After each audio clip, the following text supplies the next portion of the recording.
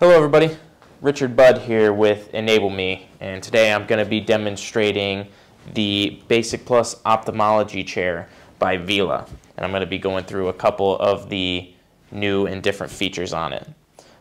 The first thing that you're going to notice on these chairs is the locking mechanism that can be locked from behind by placing your foot and pressing it down to activate the lock, placing your foot under the locking mechanism, and raising it to disengage.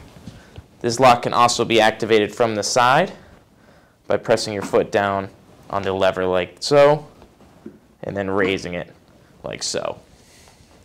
Another feature is the armrest, which is able to be rolled back. What this does is allows for a smooth transition from a wheelchair by a patient or whatever device that they're using to be able to easily enter and exit the chair. The armrest then comes back up and locks into place during the exam or testing period.